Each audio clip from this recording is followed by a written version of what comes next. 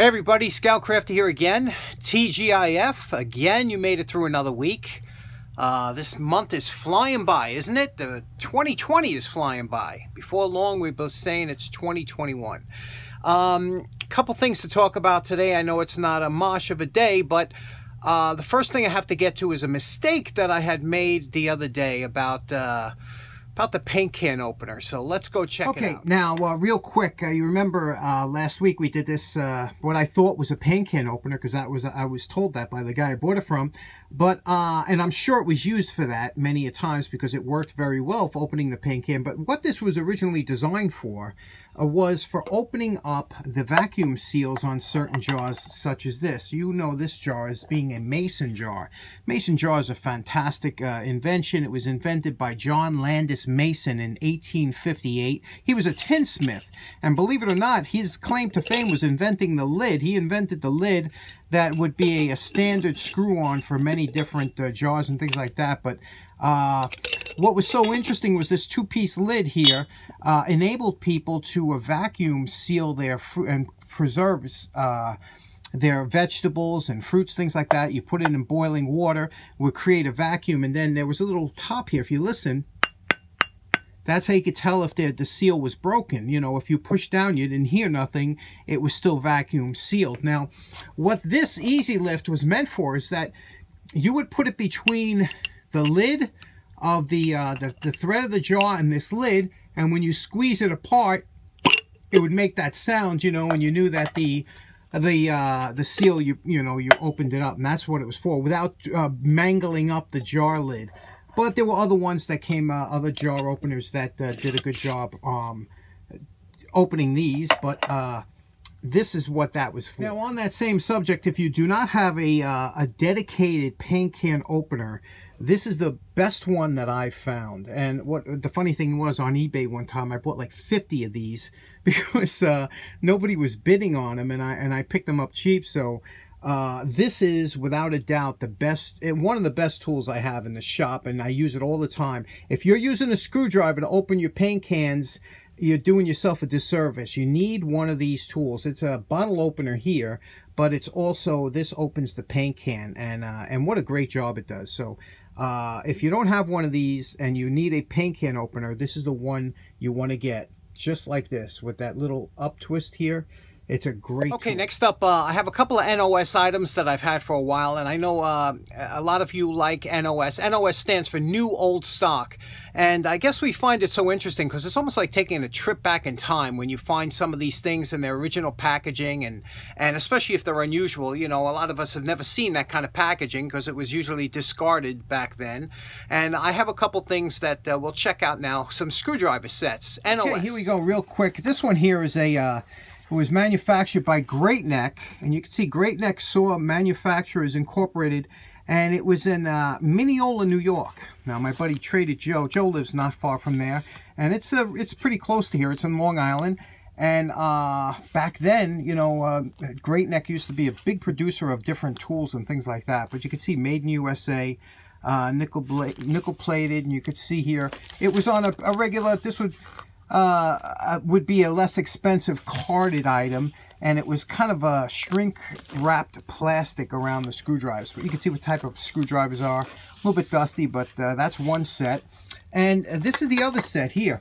Now, pretty interesting because this one here, it's chrome vanadium, which I always liked. And you can see here, this one here says Whitestone, New York. Whitestone, New York is like 1 mile from where I live. Made in USA. And let's take a look at these, because this one here is in a box, you know, and very nicely done, right? Had the red tips on the bottom. Let's take one out here and take a look at what it looks like. Now, it says cross ground tips, so I don't know what that means, but it looks a regular tip to me, and maybe they meant it's ground this way, so it's across the grain. Some metals have grains to it. There it is, a chrome vanadium. You can see it's stamped in there. That looks very nice. And look at this handle here. That's pretty nice, huh? When you get it, it's like, you know, it's never been banged on or mangled or anything. And look how nice, and I love that. I love acetate handle screwdrivers. And this is big. I got big hands, and this thing is a big handled screwdriver. So these are a nice set. This is a very nice set, something that you would have around the house or something. And you can see here, it comes with the 2 Phillips heads and 3 slotted heads. But I just thought you'd find that interesting, how screwdrivers, you might have bought them years ago, might have come like this on a shelf or something in Times Square store, one of them old stores that are now defunct. And let's see on the back, there's nothing on the back over here, and it has a warranty information somewhere on here. Yeah, there is the sizes that it contains, and pretty interesting.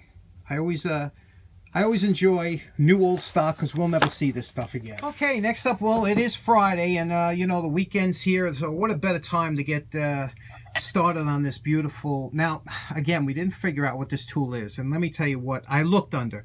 Now, it was made by the Whitney Metal Tool Company. Now, Whitney Metal Tool Company was known for making a lot of punches, sheet metal punches, hole punches, things like that. My friend Noah sent me a beautiful picture of a nice vintage Whitney tool punch that he picked up, and that's a real nice punch.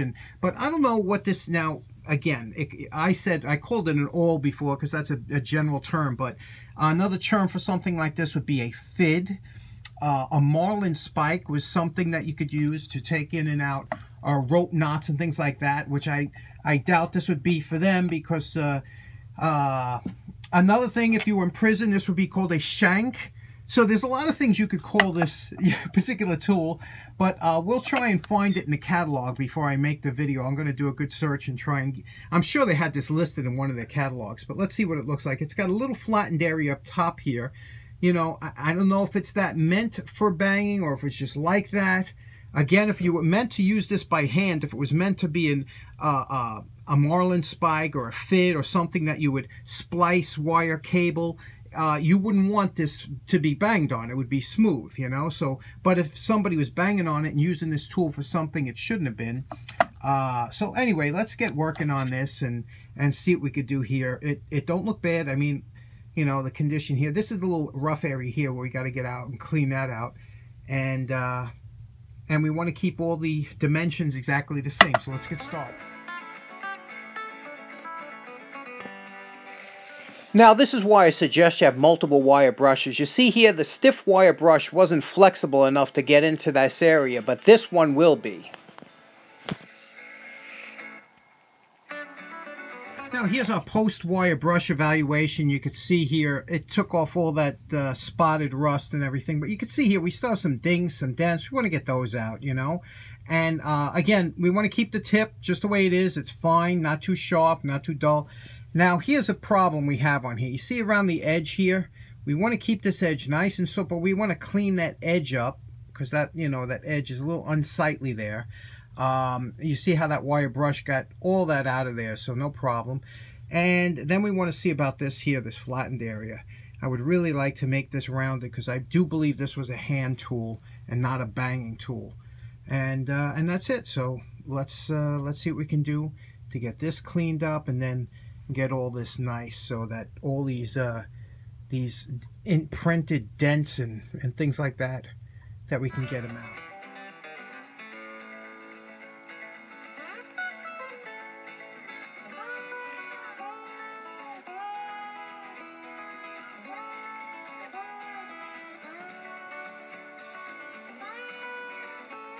Okay, we are done with the sanding, the polishing, the buffing. Now all we have to do is fill this in with paint.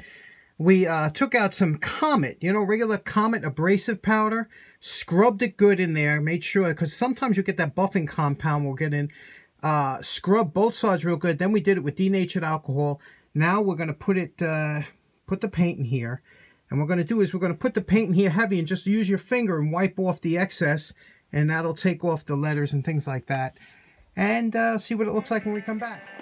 Now you know my favorite part. Remember what this all looked like before we started. And we're calling this project done. Everything is back to the way it was when it was new. You can see here the letters. We did it in with a little Regal red, Rust-Oleum Regal red. And it's just a nice color in there. And you can see how nice this the metal came out here. And the back, look at the back what we did. We got rid of that little flattened down area. and just made that nice and just nice and soft to the touch. And this is a great little tool. And like I said, now I tried to look it up. I looked at the Whitney Tool Company, started in 1910, and they became Roper-whitney, and then they took over a lot of tools like Pexto and things like that. The only thing I could find was this awl here, and that was on eBay. And you can see it was a later on, and it says the name of this tool was called a tapered awl. And, you know, you could use this much like you ever see a spud wrench? You know, a spud wrench, they use a lot of times to align holes or two holes. And I'm thinking that since they were big into sheet metal, a lot of times you need a tool like that to align holes or whatever. But that's how this tool came out, and it was, it is a lovely little tool, isn't it? I would love to see if they still make them today, or even have any history of them at the company. I couldn't find them. Okay, and last up, I wanted to say a special hello to Kirk Carrillo and his son Noah. Kirk sent me a letter, a beautiful letter, and it's enclosed a couple pictures of a Stanley 299, vintage 299 utility knife that he did for his son after watching our challenge from last year. He's been a subscriber for about 6 months, but he saw one of the older videos, and he thought it would be something nice to do for his son, and this is what he did. He did it with the black and red. I think it looks really smart. And also, he put the acid etched his logo. He's K5, I guess, is his logo, and he put that on the front. So I thought that was really nice too. So Kirk and Noah, thanks so much for tuning in, and thank all of you for tuning in. I hope you have a nice weekend.